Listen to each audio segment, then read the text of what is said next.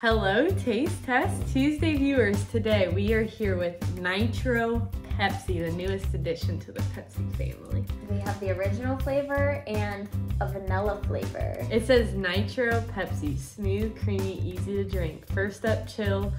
2, pour hard. Like it literally says to put it like face down. Smaller bubbles, smoother taste. So like when I think of that, I think of less what's the carbonation? Yeah, but I don't know. Sounds like it. When I looking at this packaging especially, I'm wondering if it's gonna have a coffee flavor, because you know with coffee they have nitro cold brews or just nitro blends or whatever. So I'm wondering what the nitro is. If it's referring to the taste, if it's referring to more caffeine, if it's referring to coffee. I'm very curious. Infusing nitrogen into this? Nitrogen infused cola. I'm so the average consumer is not going to know what that means. Yeah. So I'm really confused about the label and the name. Yeah. Did you hear that? It sounds like a rocket ship taking off. It's coming out kind of slow. I mean, they made it seem like this was going to shoot out.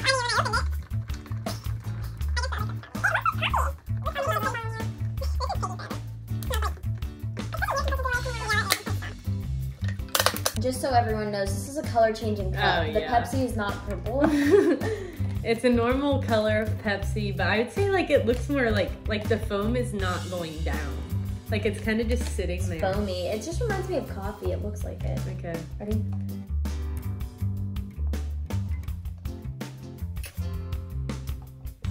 That's good. That is good.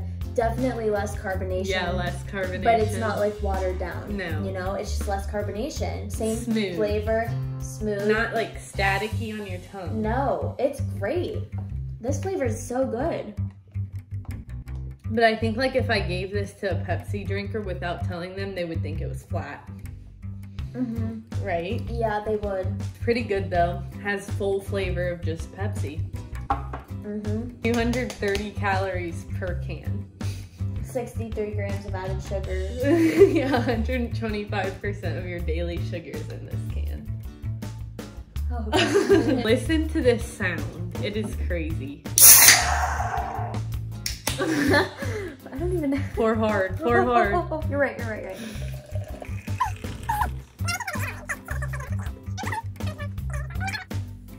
See how much foam there is though? Like I feel like that's not normal.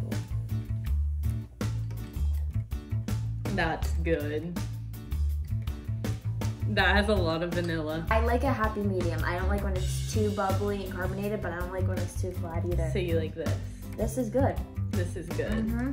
Out of 10, I would give this a 9 out of 10. I think it has such a good flavor. It's perfect for that happy medium of not too carbonated, but smooth yet flavorful. But it is expensive. I probably wouldn't drink it because I'm not the biggest pop drinker, but it's good. I'd also give this a 9 out of 10 because the flavor's amazing. But it lost points for me, half because the nitro thing is kind of confusing, like the labeling. Like I thought it meant coffee, but there's no coffee taste in either one of these. And 2, I don't know, I kind of wish there was like a tiny bit more carbonation. Mm-hmm. But it's still so good. The flavor's amazing.